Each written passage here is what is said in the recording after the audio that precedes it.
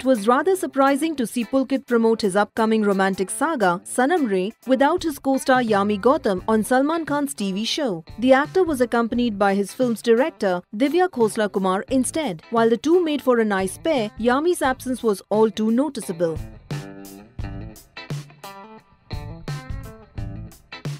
Over the past few months, rumors have been rife that Pulkit had separated from his wife, Salman's Rakhi sister, Shweta Rohira, as he was seeing Yami. The rumor mill was also abuzz with reports that Salman was upset with Pulkit over the same. However, the duo's camaraderie on the sets of the TV show suggested otherwise. But Yami's absence has again set the grapevine abuzz. Is Yami distancing herself from Salman Khan?